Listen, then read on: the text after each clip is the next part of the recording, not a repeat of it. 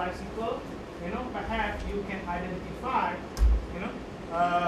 which bicycle with certain price tag. Yeah.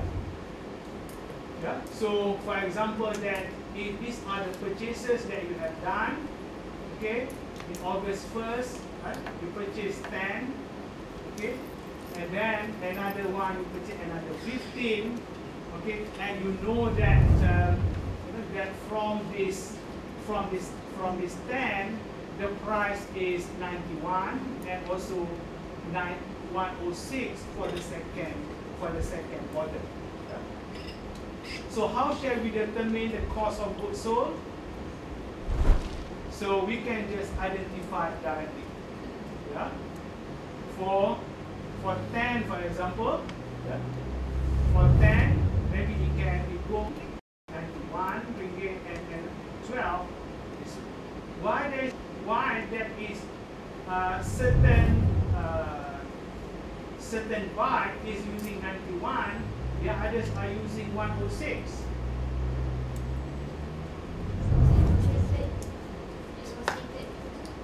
Yeah, because you can identify that. Because you don't sell that in group. You basically sell it individually. So once you sell it individually, you can also at the same time you also know what is the price for each that individual bike. So that's why we can get the actual amount here. Okay? So that means for the 8 bike actually, this is the 8 bike. Yeah? Number 1 until number 8. These are the actual bike and these are the price that you pay when you purchase the bike and it was cost $91 or yeah. Because again, if you are using 5.4 for example, you can't do this.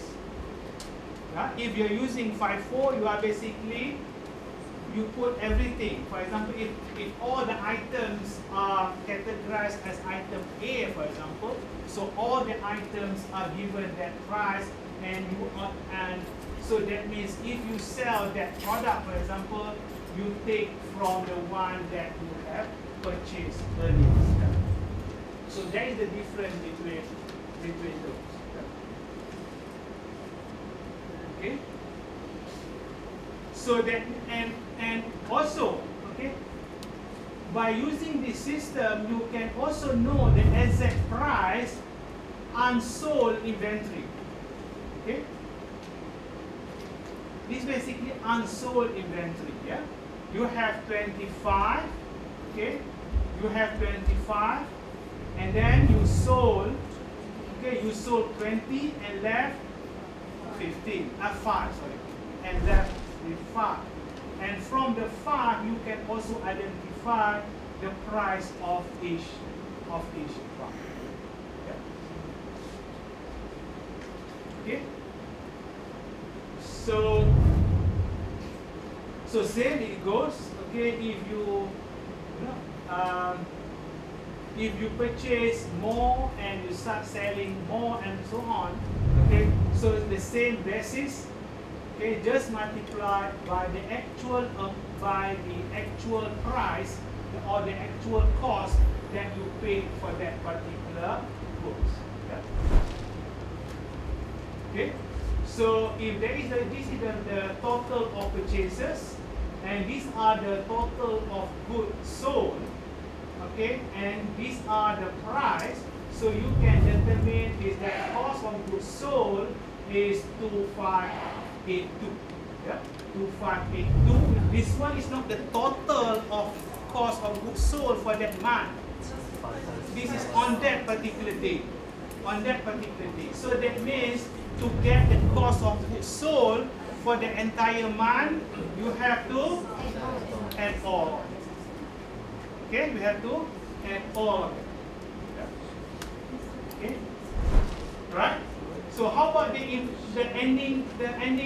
inventory? The ending inventory is this one, yeah. The ending inventory is Okay, the ending inventory, this one is still unsold. This is unsold, and then you have to add another column, okay, to tell that this should, because this two of them unsold, yeah, and three of them is unsold, and then so the inventory balance should be 0. And then in August 3rd, you have purchased 15, and then you sold 12, okay? You sold 12, and then you sold another 2, so this one also gone. Yeah, this one also gone. So how about this one? 15 coming from this one, and 3 coming from this. So that means the ending inventory will be 5 times 115 plus 7 multiplied by 119. So this should be the total of ending inventory. Yeah, ending inventory which is unsold. Yeah? Unsold at the end of August. Yeah. And I think this one should be, is it not? I think this one should be. I think maybe this is the figure. Okay. This should be the figure. Maybe you can try, yeah? But I think this should be the figure. Okay. Yeah, so once we got the figure, the cost, yeah. So the cost of goods sold actually 4582, yeah? This plus this. And this amount will go to the comprehensive income statement, and this figure, the ending balance, will go to the statement of financial position or balance sheet. Yeah? Right? So that data figure that you will get, yeah, if you use the specific identification. This is the detail of the transaction. Yeah? These are the account involved. For example, when you purchase on credit, yeah? If you purchase on credit, this is the account involved, inventory and also account payable. When you sell on credit, these are the account involved, account receivable and also sales. So when you sell the product, you have to credit inventory, because the process of selling inventory will reduce the inventory. Yeah? So that's why you credit inventory. Okay. So additional purchase of inventory, additional in inventory you debit, and then you credit account payment. Right? Okay, so these are the accounts that involved. Okay, FIFO method. Yeah? FIFO method is almost like a specific identification. Okay, but it is not as specific as the previous method, where it goes basically like this. If the company purchase the goods, right, in that month and start selling after that, so the items are taken from the whole amount that are available on that particular time, okay? And also the earliest one that are available in the inventory. Yeah. So for example, that if they sell 10, for example, the 10 will get, I mean, if they sell how much they're selling?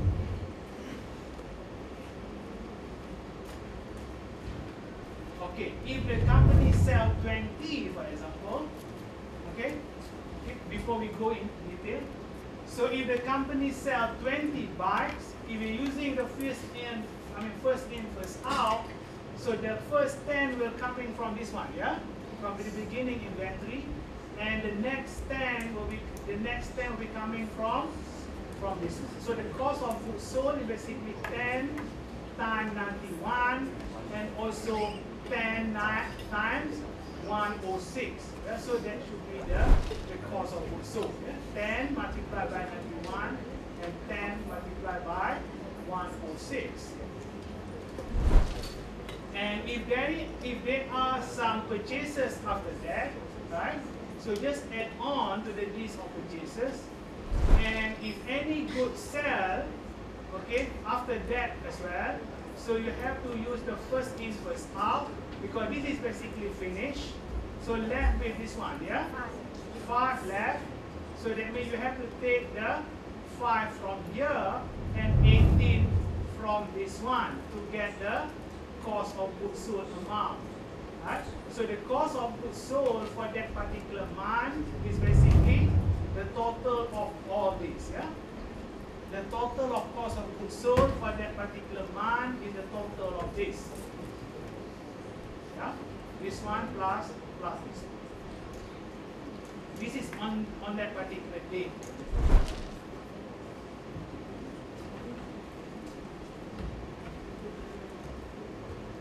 So, and at the end of the month, there are 12. There are 12 unit inventory. This is what we call the ending inventory. The ending inventory, 12 unit, okay, and then it's based on the. So 12 unit coming from where? Coming from 2 of this one, yeah? The ending inventory, 2 times this one, and also 10 times this one. So this is the ending inventory is 1420. So that means you get all the figure that you need for the income statement. You've got the cost of goods sold of 4570 and this one. So you reckon that that's a different figure, yeah?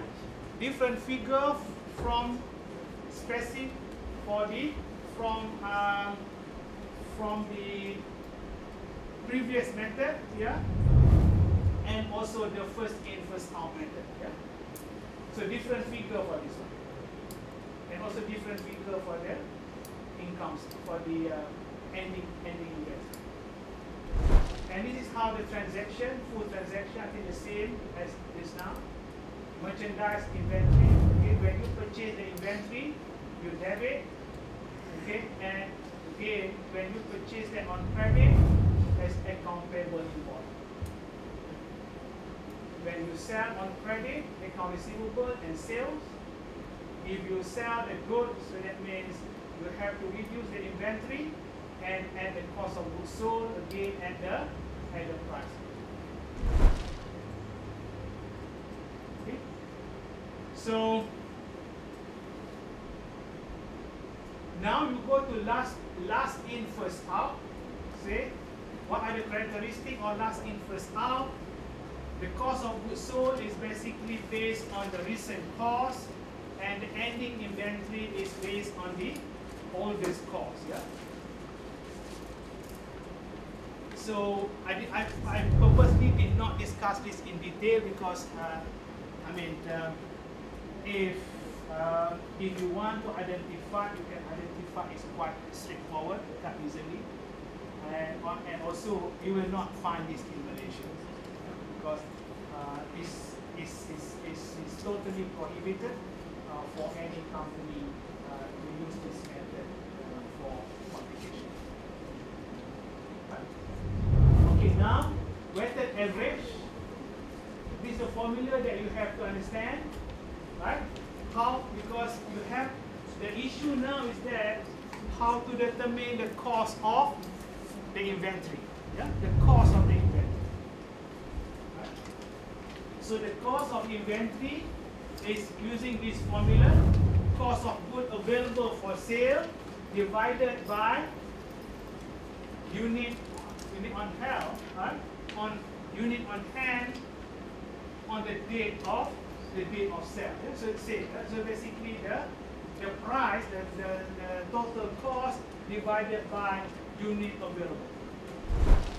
So we take, for example, the case just now, same, the bike, yeah, for the bike, yeah, we have this purchase of 20 bike, and then, okay, so that's why if you're using the moving average, it's very challenging if you want to do it manually. But if you use a computerized system, it can help. I mean, it can really help you to do it, you know, because it's a bit taxing, it's a bit challenging, because you have to determine the price when there is a changes in total of good available for sale. Just imagine, for example, if you're selling at the retail shop, you know, the clients are queuing, you know. If you really follow this method, you know, every sale, and then you have to come, and then you have to come up, because you have to determine the cost of, I mean, the total good available on that particular time. You know, then only you can determine the cost. So everyone will purchase the product with different prices. Different, yeah, different, because after transaction, because the denominator is this one. The denominator is this one. Yeah? So this one keep on changing. Yeah? This one keep on changing. So that means there's a change. For example, food available, and also the unit. I mean the price, and also so you have to come up with a new cost for that. But again, for the sake of this discussion, you know, maybe we can look into this. Okay. So again, how to determine the cost? So you have to total. You have to total. First, we have to compute the weighted average cost per unit of item in inventory. So that means cost of goods available 2,500. Okay, there's the total there. And the total unit is 25. Okay, 25, and this one is 2,500. There you got that figure. You got the 100. This is the main issue that you are looking for. Right? You are looking for the 100 there. Once you have the 100 figure, so just multiply by the unit sold. So if the unit sold is 20, for example, this is basically the cost of goods sold. Yeah? You don't have to calculate after purchase. You only have to calculate when you want to make a sale. Because when you want to make a sale, you want to determine the cost of goods sold. At that particular point of time, you have to determine the cost.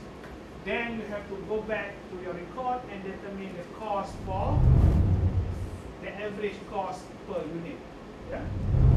Again, how about the inventory balance? Which figure that we use to determine the inventory balance? Yeah, what price that we base on? The average price. The ending inventory. The ending inventory always at its purchase price, always at its cost. Okay, the ending inventory is always at its cost, at the purchase price. Only the cost of goods sold that change based on this. This is a summary of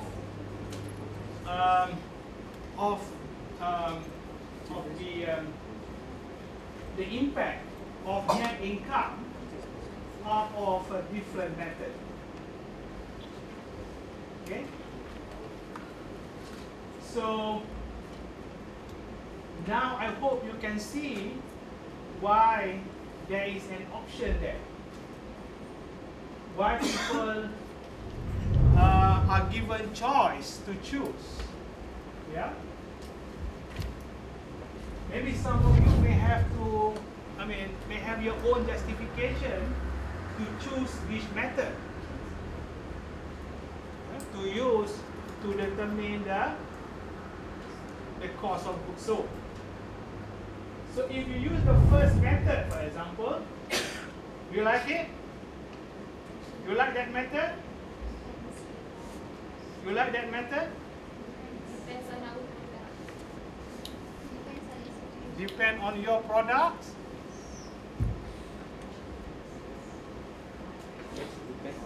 Yeah.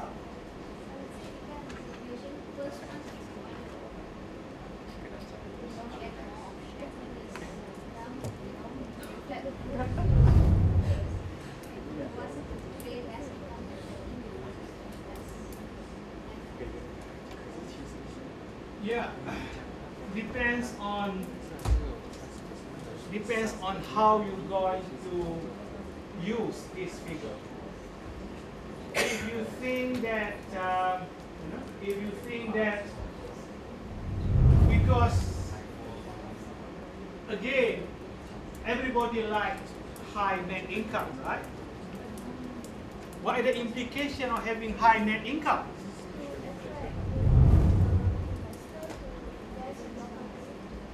Okay, there's a positive side of it.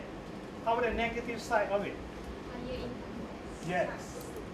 So, as a CEO or as the president of that company, you have to decide whether you want to please the government by paying more tax, or you want to please,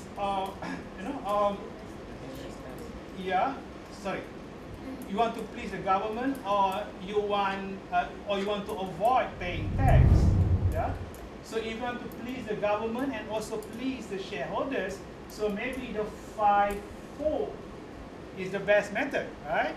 Okay, because it gives you the highest net income.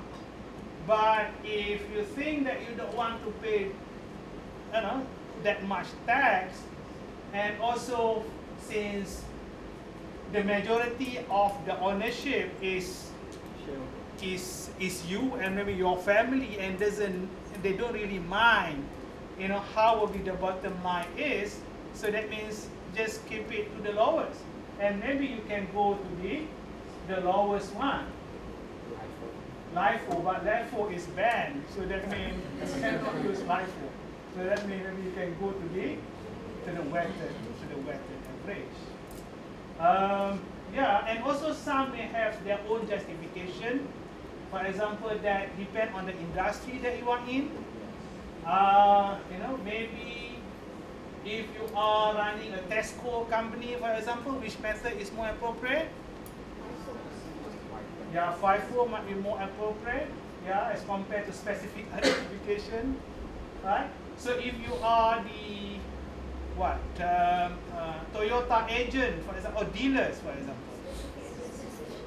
Yeah, for all this machine, big machine, and automobiles, cars, for example, specific identification might be also relevant.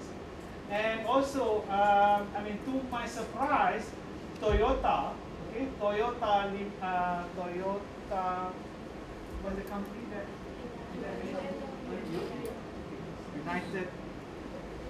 United Motorwork, UMW, United Motorwork, yeah, United Motorwork. Yeah, I think to my surprise they use weighted average. Any reason why? Low tax.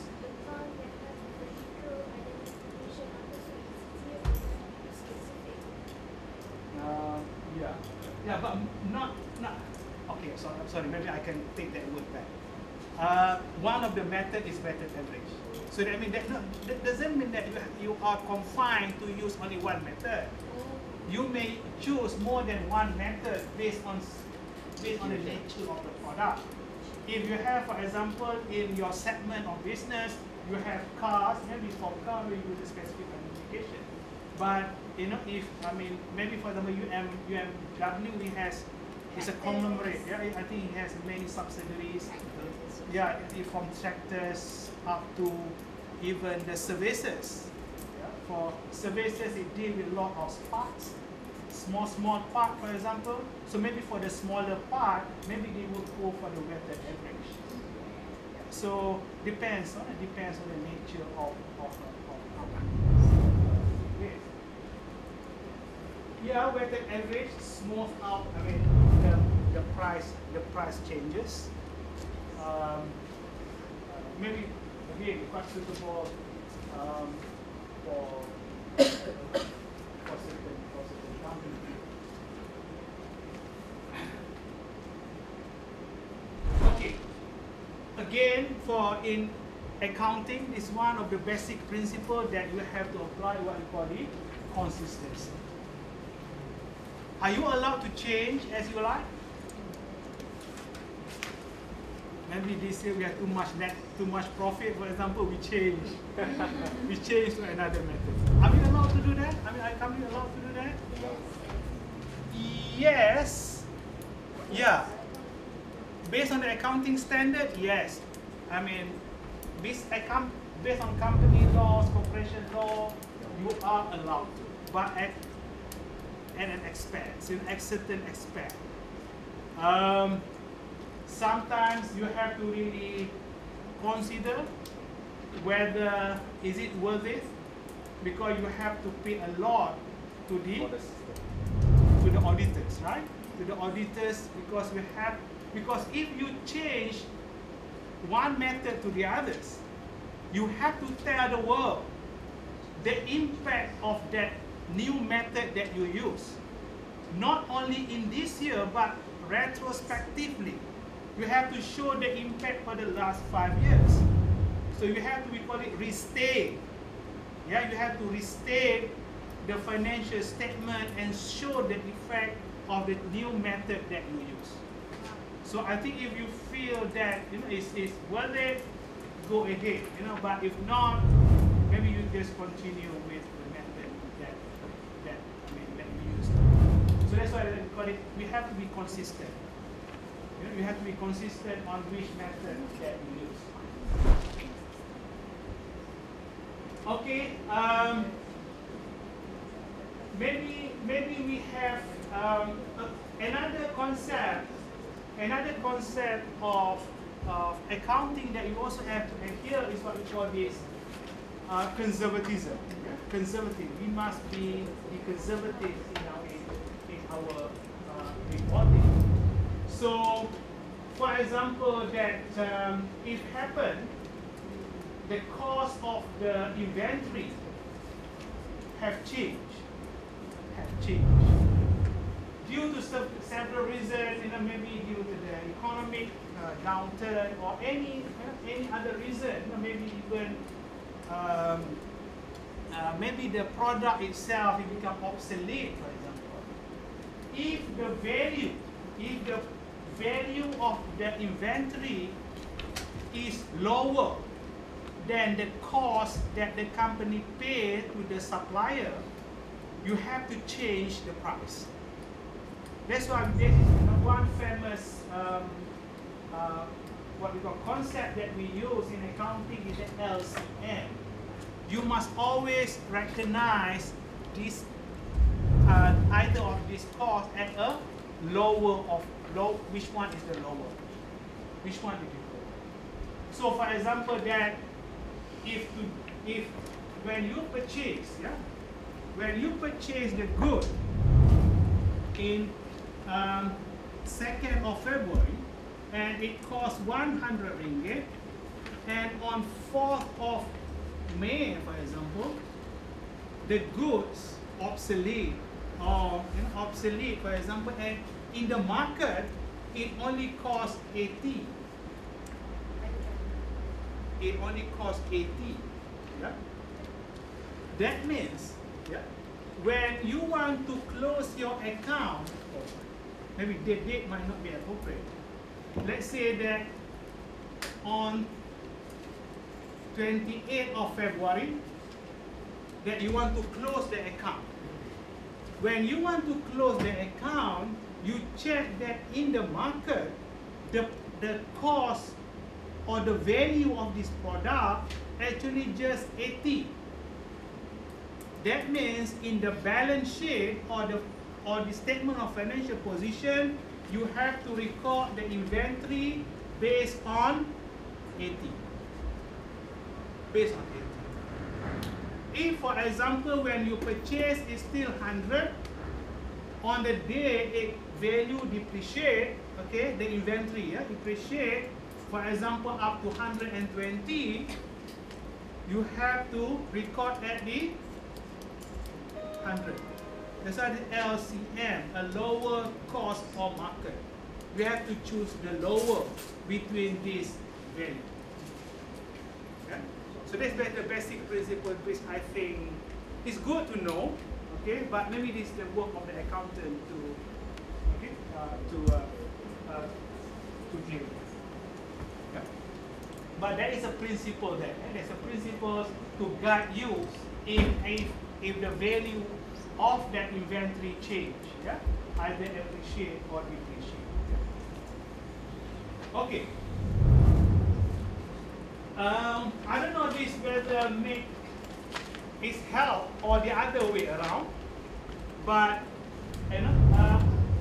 but we can use this to summarize what we have learned today. Actually, if we make a mistake, for example, that okay, now we have to remember the earlier slide, one of the earlier slides. Still the formula of we determine the cost of goods sold. Remember?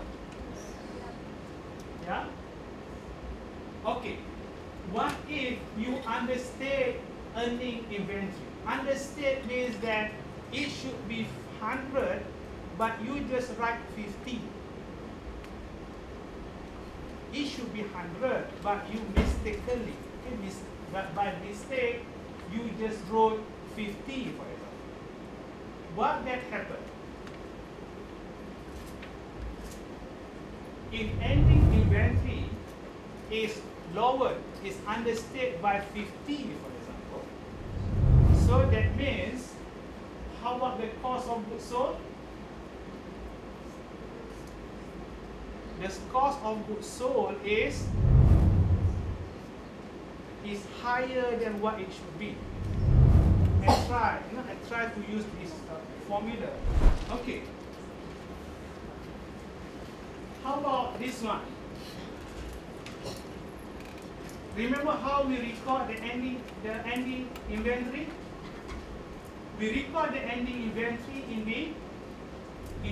the statement of financial position based on the amount of inventory unsold at the end of the period.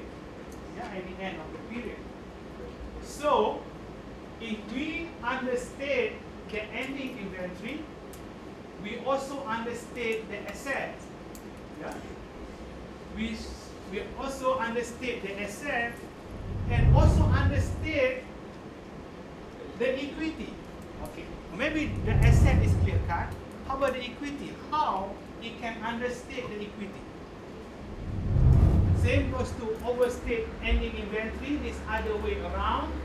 Okay, if you overstate ending inventory, so the amount appear on the balance sheet, will be overstated. And again, if you overstate the ending inventory again, so that means that you will understate the cost of goods sold. Understate the cost of goods sold. So if you understate cost of goods sold, you are overstate the net income. So that's why I think you have a group. Maybe you can go through this. That will hopefully can enhance your understanding on the importance of. What's the difference between assets and equity? Okay. Asset and equity. If you go to the balance sheet, if you go to the balance sheet or statement of financial position, statement of financial position, here we have asset, we have here liability,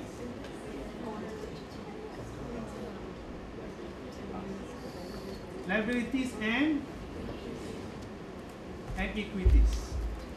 So in the equities, we have all the retained earnings, we have all the shareholders' equities, all that. And net income is part of retained earnings. Net income is part of retained earnings. Okay. Why? You also need to understand the concept of inventory. Because if you really analyze it well, you can also tell the performance of this company, okay, by using this ratio.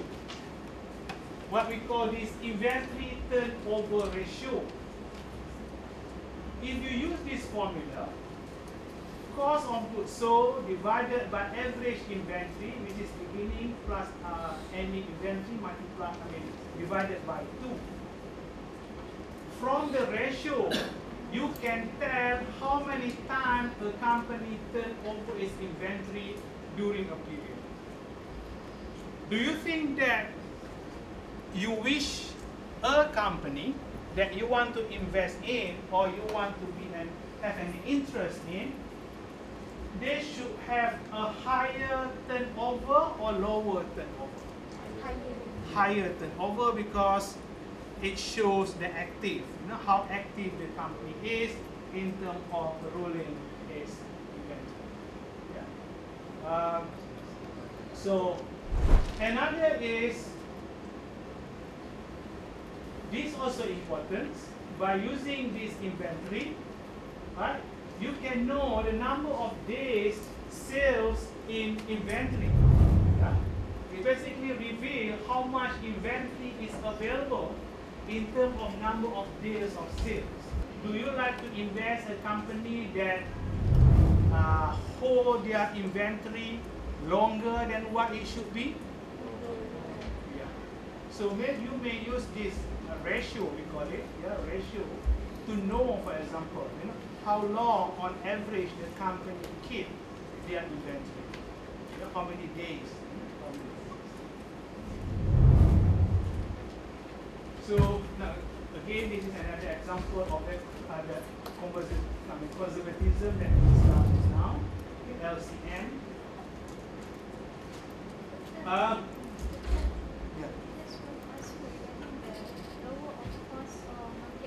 Mm-hmm. The market price is higher than the cost.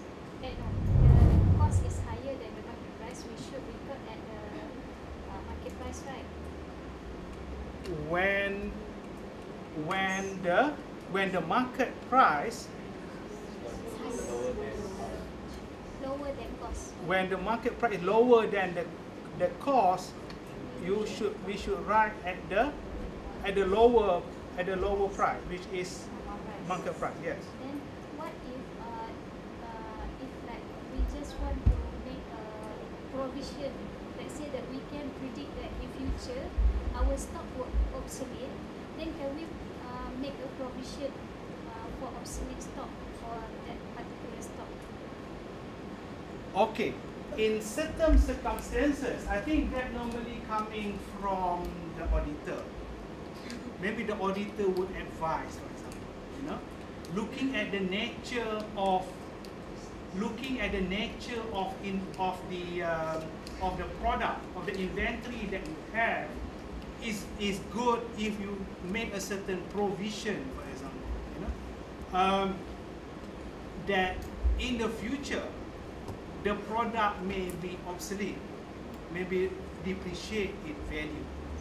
For example, that if your turnover is more than 1 year, for example, big machine, very expensive car, for example, maybe that you tell that, okay, maybe today the value is 1 million, 1 million. In the future, maybe the value will depreciate, for example, for 800,000. Okay. I think if the accountants, if the auditor urge the company to do so, maybe they can consider about that. But according to the accounting standard, we always look at the value at the at the end of the year. Because again, if you look at the concept of balance sheet or statement of financial position, it tells you the value of that asset on that particular date. We don't really bother, even what will be happening in the following day.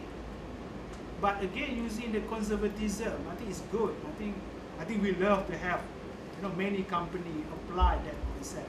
That mean the company are really honest, to tell what is really happening, what is really the position of the asset that they have at the moment. Maybe this is the value, but again, because when you close the account, it will be another year.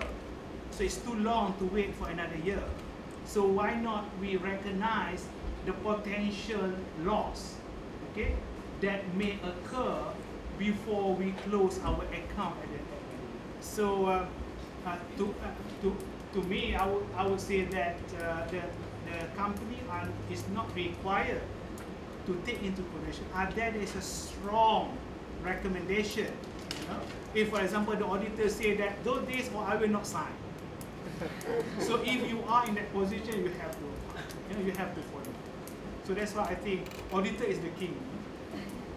Auditor is the king. If they feel that, because they're going to put their signature there, so they don't want to put their signature at risk. So as much as possible, they want to ensure that everything is abided by, according to the laws. Okay, I think maybe the last slide. Okay, this is the situation. You may not have the data, the record that help you to estimate, or to determine the cost of goods sold. Cost of goods sold. So one way to help you to determine the cost of goods sold is working backward. Where you can determine the gross profit. Because again, for those who are familiar with this financial statement analysis, sometimes you can tell what is the gross profit for a certain company.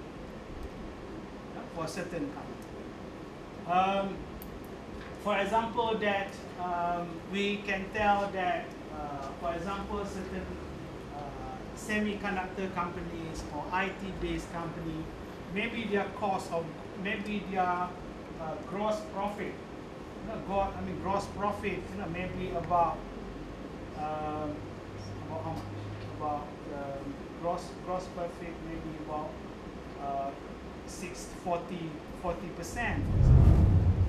40%. So if you can know what is the cost of goods sold, for example, so based on that, the cost of goods sold is 40%, right? So you can work forward, backward. For example, that you can determine the gross profit is 35%, and you can determine the estimated cost of goods sold of 65%, and from there you can determine the estimated cost of ending inventory. You start with the beginning inventory, and then you add the net purchases. Then you can get the cost of goods available, and then the estimated cost of goods sold.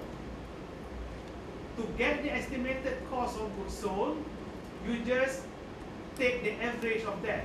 Based on your experience, this is how the gross profit lies. Okay, the gross profit is basically 35%. Okay, of the total sale.